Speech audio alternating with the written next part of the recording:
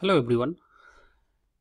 Today's tutorial, in this chapter we are going to talk about one of the very important concept of C language is called data type. The data type, if you already know the C language, that to declare any variable we need to use the proper data type for that variable. It may be a string, it may be a character, it may be integer or double, float, any kind of thing. But when it comes to embedded C, what is exactly the way you should think or define your data type? Now let's look into it. In embedded C, there are similar kind of data types are available, which is in the standard C language. We can define our character, we can define our integer, we can define our any string also. Now, if we are talking, the most important thing it's coming in the embedded systems, that the usage of the signed or unsigned of the variable. Signed or unsigned actually defines that if the variable is going to hold positive value or only negative, positive or negative value together. So if you declare one variable as a signed, that means that this variable can be hold the value of negative range to the positive range. Like for a 8-bit variable, it can hold a value of -128 to +127.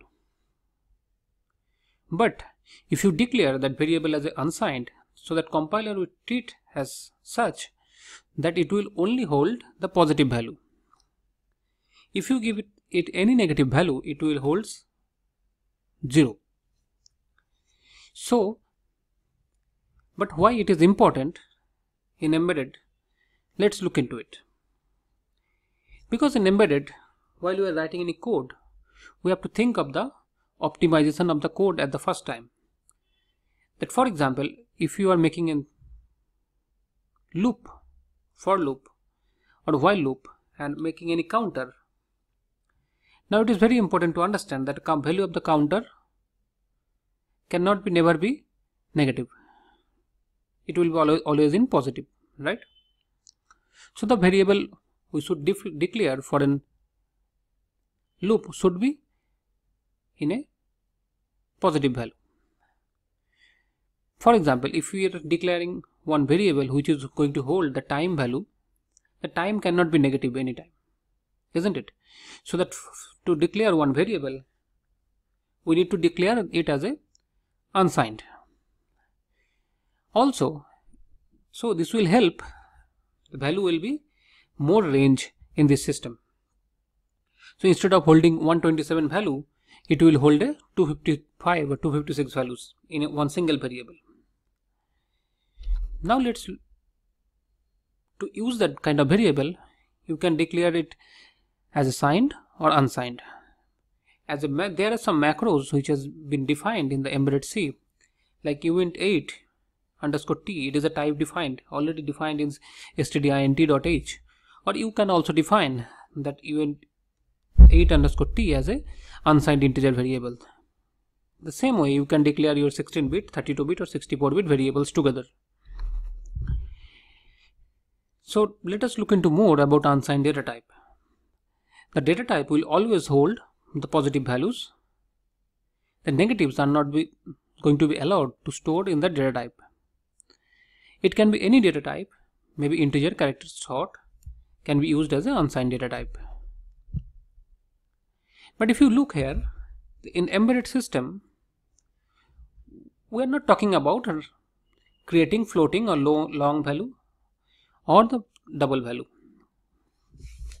Because the floating is an available data type in a standard C compiler, but in embedded C, where we need to perform some operation as a time bound method or as a space bound method, so most of the microcontroller or microprocessor don't have floating point mathematics support in the hardware. So to support that kind of floating point operation, the C runtime or the software has to make that rule to support that floating point addition, deletion kind of thing. But on a 8-bit architecture, on a small microcontroller, where we need to do very basic algorithm or counting over some sensor or some temperature reading, that floating maths takes too much long time value for that. It also occupied extra space while we are creating the seed runtime of that for that. So it adds extra additional overhead during the runtime. So we need to create our algorithm such a way so that we can avoid the floating point or long in the embedded C. We all know that character which is used in the C language is an 8-bit data type. It is basically defined as an unsigned sort in the embedded C. So any variable to hold any character, because the ASCII value is in the range of 0 to 256, so it can hold any value. Now if we are talking some important points about using the data type, there are some important points I think we should remember. So while writing code, you must check the processor or the MCU architecture bit size before writing or declaring any variable. For example, if you are having a 8-bit architecture, so it will not support the 16-bit variable. Even if you are using the 16-bit variable, the processor will be capable of using only 8-bit of that variable. So that you are trying to use more than the 8-bit value, it will not be usable in that processor or the code. The same for the 16-bit or 32-bit also. Also check that what is the endianness of the microcontroller. Suppose there are two kinds of endianness available, right? Which is big endian or little endian. So if you are declaring one variable in an 8-bit architecture and you are declaring the variable as 16-bit, so that and the processor is little endian, so the processor will always take the 0 to 7th bit directly from the variable, and it will ignore that 8 to 15 bit from that variable. So if there is any value, they will be ignored during the computation. So you will get error during that time. Also you need to check that if you need to use the floating value or not, like we discussed earlier. Also check that if the outbound check is one of the very important thing. For example, if the counter, if you are using a counter and you are using 8-bit architecture, so that in the 8-bit architecture you will be always able to count 0 to 255 only. After that it will come back to 0 and recount again.